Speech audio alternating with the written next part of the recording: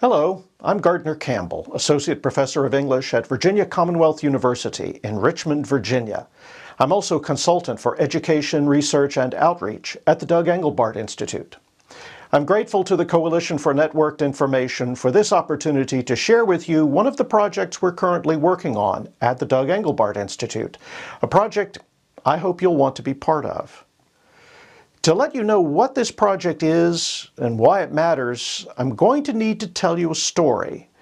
It's actually an epic story, and to honor Aristotle's advice, I'll have to begin in the middle of things. On December 9, 1968, a senior research engineer from what was then known as the Stanford Research Institute, SRI, sat on a stage in San Francisco and asked a question that would begin a revolution.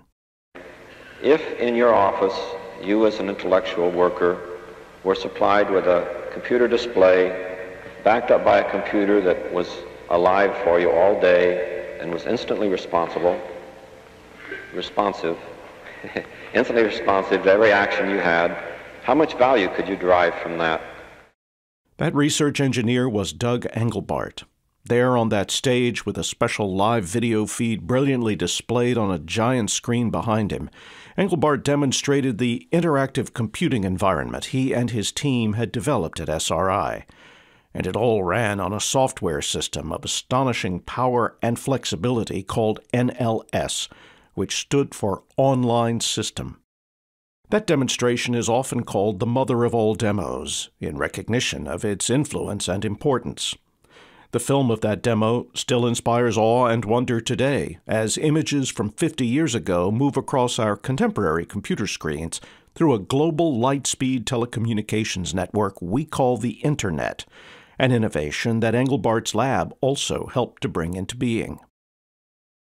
Yet for many years, the apparently simple question with which Engelbart began the demo has been overlooked, and as a result, the revolution Engelbart began remains unfinished.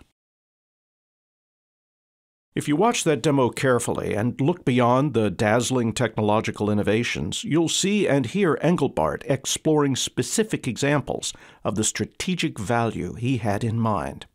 The HIRC is pursuing these goals. Basic goal, improve the effectiveness with which individuals and organizations work at intellectual tasks. What does their effectiveness involve then? Better solutions, faster solutions, solutions to more complex problems with better use of human capabilities. Really thinking about that. But a corollary goal is, besides improving the effectiveness, to develop a system-oriented discipline for designing the means by which greater effectiveness is achieved. That's very important to us. The approach for this should result in the system-oriented discipline. NLS was always designed primarily as a collaborative, dynamic, networked information system. Engelbart knew that networks could yield not linear, but exponential benefits. His lead NLS programmer, Jeff Rulifson, understood this very well. Here's how Rulifson put it in a 1998 panel discussion on Engelbart's unfinished revolution. But there's a much more fundamental thing that Doug was actually onto at that time, which we got, which was somehow if we integrated all of this together the right way, we could get some sort of scaling effect, Moore's Law kind of thing, in our capacity to solve problems, not just in the technology that we make. A Moore's Law effect on society, right, as opposed to a Moore's Law effect on our machines. Right, and so, if we had a group of 10 people, they have a certain capability, Doug's terms, to do something, then when we got 20 people together in this new kind of environment, rather than having 1.5 times the capability, we'd have 3 times the capability. So there was some super scaling effect in the vision. And I think that's the part that we're still not onto in the revolution. Networked superscaling in a dynamic knowledge ecosystem. That's a goal that aligns well with the mission of the Coalition for Networked Information, supporting the transformative promise of digital information technology for the advancement of scholarly communication and the enrichment of intellectual productivity. 6 years before that famous demo, Engelbart formulated and sought to answer that question of value he would ask on that stage. He did it in a 144-page research report that he called Augmenting Human Intellect, a Conceptual Framework. This year is the 60th anniversary of Engelbart's research report, a manifesto and a call to action. The subject of this project briefing is the Engelbart Institute's efforts to celebrate this anniversary by bringing people and organizations from all walks of life into a conversation and into collaborative action around the ideas Engelbart expressed in that 1962 report.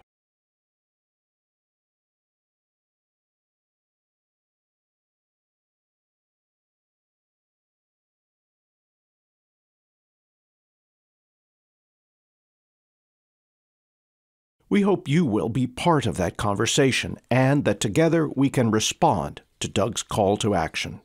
If you look at the whole map I drew there and said all this human system side, all the opportunities to change there, and how the technology side has just grown way out of proportion, in my view, just stupendously so. And fifth generation and all the hoopla about that is just all the more push in there.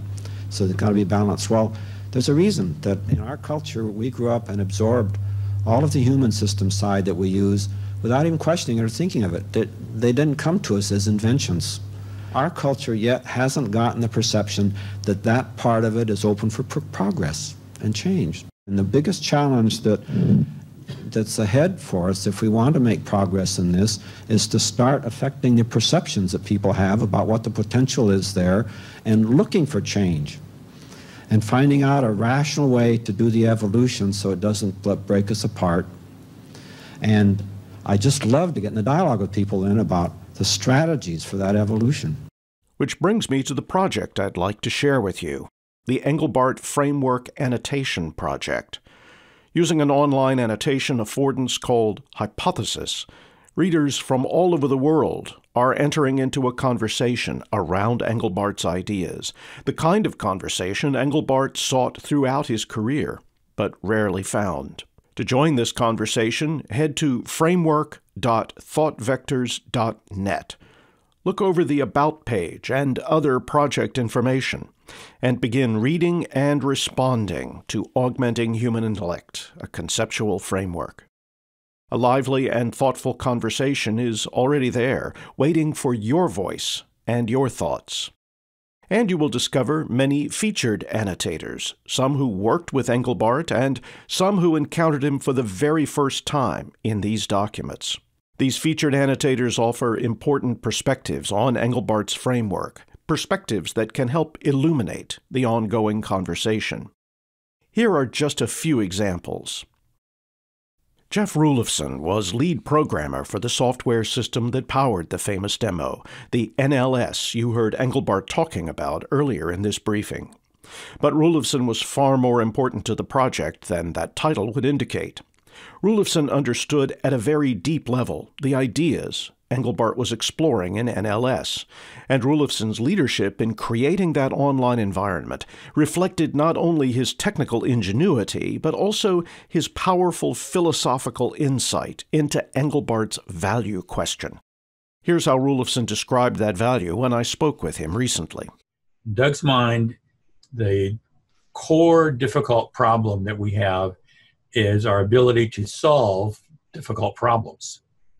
That Doug had thought his way through all of this so much that he was really focused on this central idea of the capabilities, meaning our language, our thought processes, inference, implication, how we manipulate our documents and text and ideas to solve a difficult problem. And he had even taken it to not in the 62 paper, but much later, he took it to this idea that it needed to have this collaborative component, that it was important that people work together in this augmented space with their augmented capabilities, solving problems. You'll find more of Rulifson's thoughts in his annotations on Engelbart's conceptual framework, where you too can be part of the dialogue. Likewise, those who met Engelbart many years after the demo also came to realize just how central the 1962 document was to everything Engelbart imagined and helped to invent. Howard Rheingold, an educator, artist, and journalist whose seminal work, Tools for Thought, analyzes the origins and development of interactive computing, titled his chapter on Engelbart, The Loneliness of a Long-Distance Thinker. In our conversation, Rheingold shared with me the experience of reading Engelbart's work for the first time. And I'll have to say that the discovery of Doug's paper was one of the, I think, two intellectual turning points in my life. And talking to Engelbart and reading his paper, I quickly understood that the scope of this was very large. It was about doing what language had done, what tools had done. It was about upgrading our ability to think and communicate. Doug's kind of quiet charisma and vision was also an extraordinary turning point for me. And it was an example of what a thinker could do. Doug Engelbart's conceptual framework continues to inspire subsequent generations of educators, artists, and thinkers. Take, for example, a young German woman named Celine Keller, an artist and climate change activist whose current work includes a vigorous defense of the utopian imagination as a necessary element of substantial change. In our interview, Keller describes in poignant fashion her experience of reading Engelbart's work. So many things in there that just imagining that somebody could imagine that before it was there, and writing it down, and then it kind of happens, but completely wrong. But it was still fun to read it because there's so many things in there that are exciting, and still, of course, would be exciting if it would be happening. Those complex thoughts and emotions awakened in Keller by Engelbart's writing are matched by a devoted teacher and blogger on the other side of the planet, Claudia Sarrasso, who spoke with me from Buenos Aires, Argentina. Sometimes you think you're looking at something outside of yourself, but the text comes to you. You are part of the story. The text does not seem old. The first time I started reading, that was before I said yes to this invitation, I was struck by the word typewriter all of a sudden, because I was lost in the text and I had forgotten it was 1962. So that mention of typewriter was like, hey, where are we? When are we?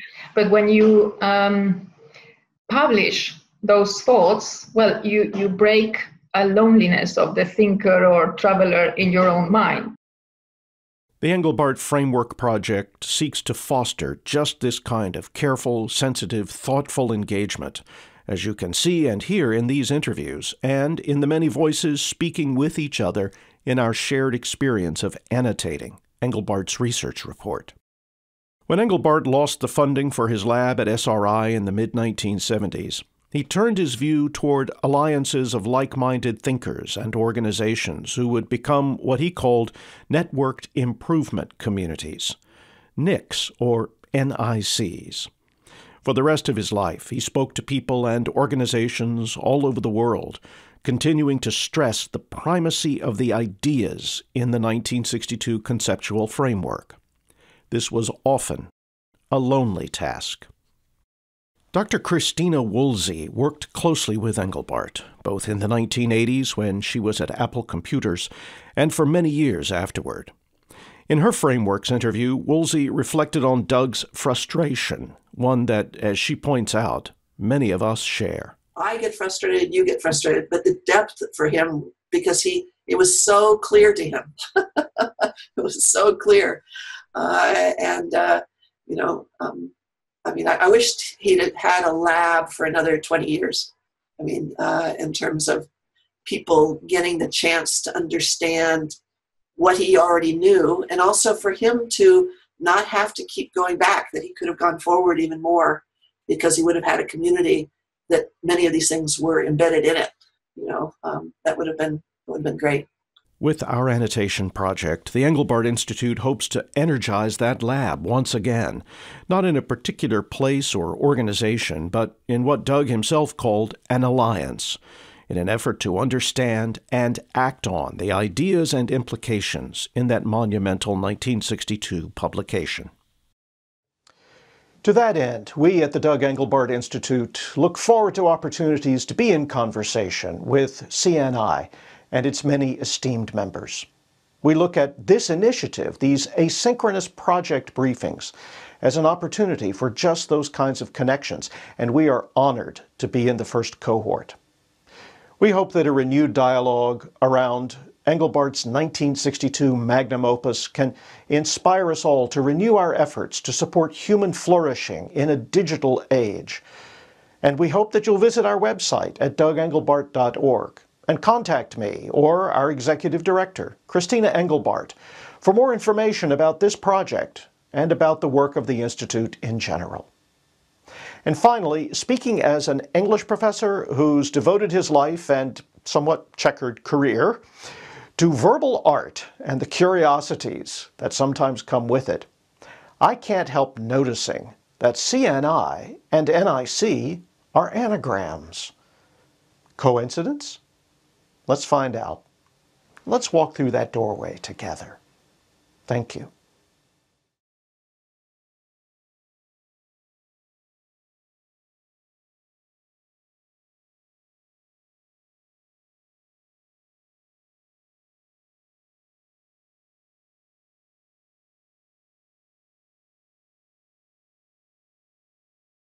You might think it's fun to be a visionary, but really it's a hell of a thing.